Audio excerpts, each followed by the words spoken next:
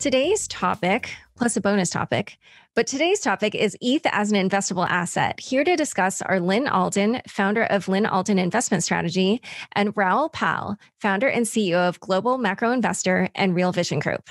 Welcome, Lyn and Raoul. Great to be here. Hey, thanks for having me. Both of you are widely respected for your financial analysis and views, and you're also both known for being big believers in Bitcoin. And yet you two have opposite views on the value of Ether, which is the asset native to the Ethereum network. Raoul, in January, you tweeted, ETH equals BTC, like it or not. What do you mean by that, and how did you come to that conclusion?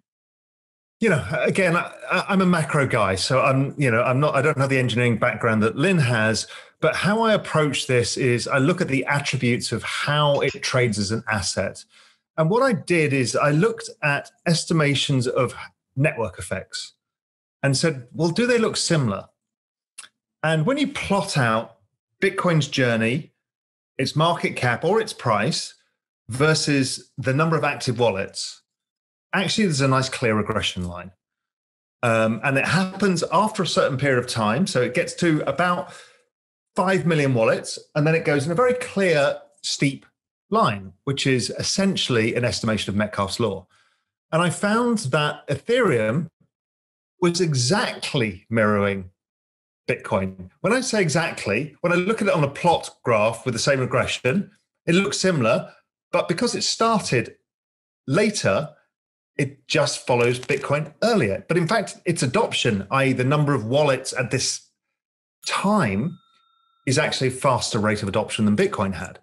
But what's super interesting is when you go back and match them from 1 million active wallet addresses each, their prices are identical and their price movements have been identical.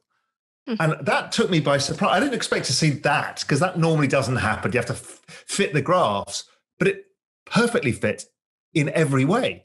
It's exactly currently in the 2017 run-up that Bitcoin had. And at exactly the same time, after it hit 1 million wallets, it gives you something similar. So that's when I say ETH equals Bitcoin, is because when you think of it in macro terms, they're both really network effects. And so they may have very different properties. There may be different things entirely. And people struggle with value when it comes to network effects. Almost everybody underestimates value by definition, because we try and anchor it on something that we perceive as value.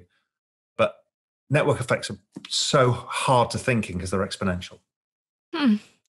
Yeah, this is really interesting. And you're right when I think to the kind of like late 2013, early 2014 run up in Bitcoin. I think it peaked at about 1250, and then ETH in the last cycle peaked at about 14 something 20 or roughly. So just 200 or less than $200 difference. And they both had 90% pullbacks. Everybody said they were dead. They were worthless.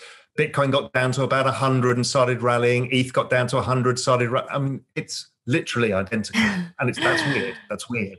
Yeah. No, definitely. I mean, it was compelling. I mean, the one thing that I do have to ask you, which, I didn't prepare early enough to send you an email, but I just was trying to figure out, did the metrics about the wallets come from blockchain.com? Because when I was looking at the blockchain.com wallet numbers, I couldn't really match them against your slides. And then I was wondering anyway, but did it come from blockchain.com? I'm not sure. Remy, my analyst who puts together the data, got it from, I'm not sure what sources, but I don't think it was blockchain.com. Oh, okay. All right. So yeah, maybe I can send an email and then we can put a link or something in the show notes.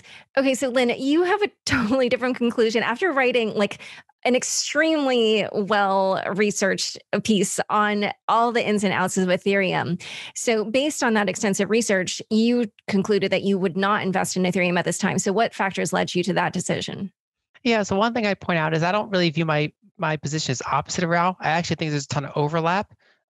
It's just not a perfect overlap. And the way I kind of look at it is, so for example, in the article, the overall conclusion is that I could see a non-zero allocation to Ethereum as making sense. And so I gave, for example, 80% Bitcoin, 20% Ethereum, or 90% Bitcoin, 10% Ethereum, or 100 to 0. I think there's still a case to kind of focus on Bitcoin, which is what I'm preferring to do. But I also point out that if Ethereum were to break over 1400, which now as of this recording it has, that's pretty bullish for the price action during a bull market in a broad sense. And so it's not necessarily that I'm bearish on the price in any kind of given 6 or 12-month period. It's more about outlining various pros and cons and then kind of sharing some of the concerns I had. And so I do agree that it is the really the one other protocol that does have a substantial network effect.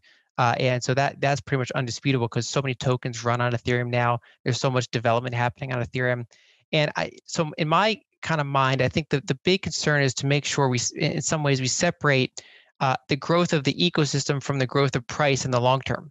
And because you can be, for example, very bullish on the amount of value that's settled on Ethereum, the amount of smart contracts that happen on Ethereum, and then have a somewhat different view on what happens to actual Ethereum token appreciation over the long run when you include bullish and bearish cycles.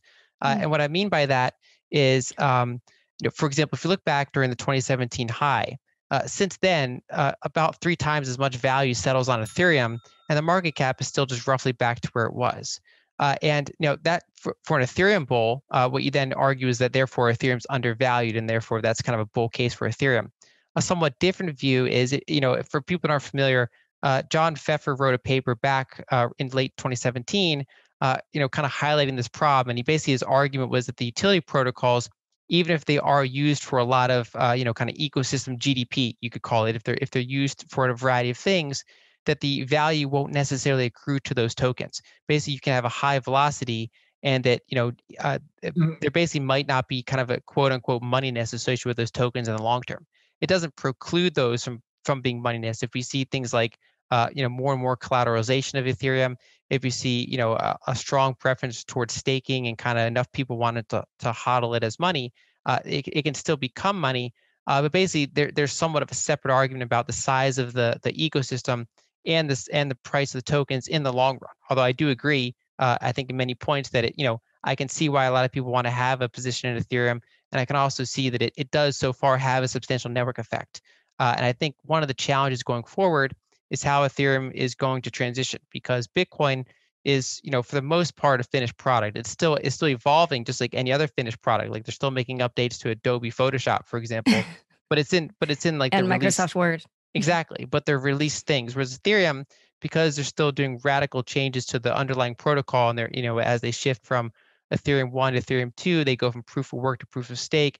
They're changing some of the dynamics because they're running into these scaling problems. Basically, there's just a lot more implementation risk, I think, and so you're kind of getting a higher risk investment. And I'm kind of open about whether or not it's higher reward, and that's why my preference was I can see why people like it, but that my view is I still like the risk reward of Bitcoin the best. And to be fair, Lyn and I would probably have roughly similar allocations for the same reason. When we look at asset allocation terms, there's 3 main metrics we use. One is liquidity preference. So Bitcoin has liquidity preference. So it's our base in this bet in the digital asset space.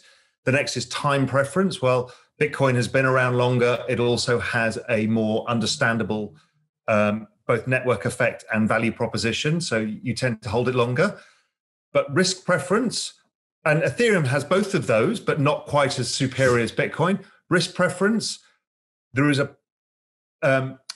because it's earlier in its network effects, the chances of more exponential price rises are higher. So you need a smaller allocation to have roughly similar effects in the portfolio. So we kind of agree. The one thing I did want to mention was that John Pfeffer paper. I kind of wrote a long article about it. Both of those things, firstly, he kind of said that the network effect didn't apply to anything except Bitcoin, which I think has been proven wrong. But the other one is he used the quantity theory of money, which basically we threw out in about 1981. And I worry that trying to look at these in terms of moneyness is trying to compare Bitcoin with an apple. They're kind of not the same thing. I cannot. Raoul, can you explain what the quantity theory of money is? Well, this is this MV equals PQ way of looking at, and that's why we talk about velocity of money, because that was one of the reasons the whole thing fell apart. And you're trying to figure out what the overall value of the money proposition is within this. And I'm not sure any of that applies. And that was my issue with John Pfeffer's paper. I thought it was really interesting, but I spent a long time thinking about it. I thought, that doesn't work in the real world. I mean, there is literally zero correlation between money supply and inflation. So that kind of throws all of his arguments, all of that kind of Friedman stuff out of the window. So I looked at it and thought, well, what is the difference here? I think he's arguing the case for Bitcoin, about Bitcoin as a reserve asset, and then saying basically nothing else looks like that.